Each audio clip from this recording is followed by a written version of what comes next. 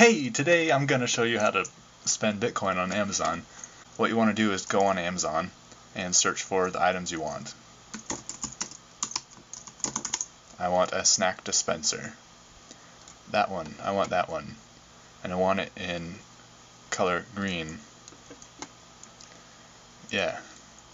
Okay, now what you do is add this item to a new wish list. So I'm going to add it to a new wish list to create another wish list. I'm going to view this wish list and just change the wish list name so I can easily recognize it. I'm going to call this one Purse 101. Alright, and there's some more items I want, not just the one dispenser. I want a red dispenser too. I'm going to add it to the list that I just created. Purse 101,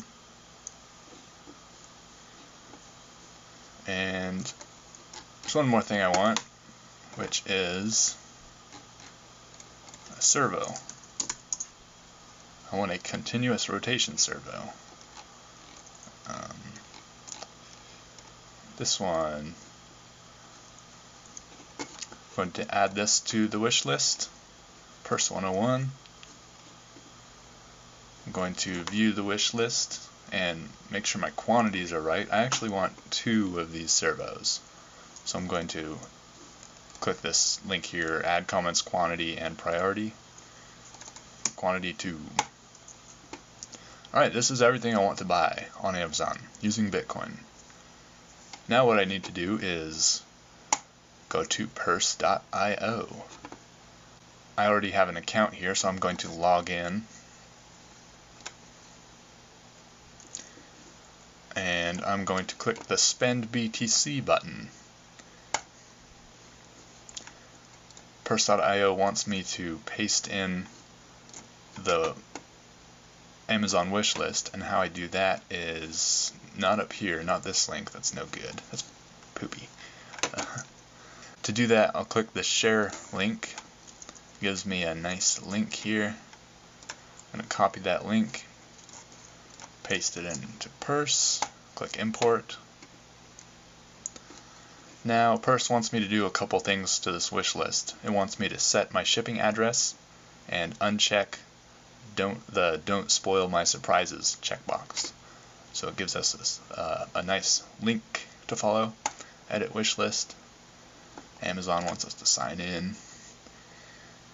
I'm going to set my shipping address to my home, and I'm going to uncheck don't spoil my surprises. And then click save. And that's all I need to do here on Amazon. Back at Purse, I'll click done. Now here's the fun part. I get to set my own discount. Since I've been on Purse for a while, I can get up to a 25% discount. See, when you first join Purse, the max discount you can get is 8%, but I'm going to take full advantage of my 25%. I'm going to verify the total. That looks right, with the 25% discount, and I'm going to place the order. Alright, now Purse wants me to deposit funds into my Purse wallet.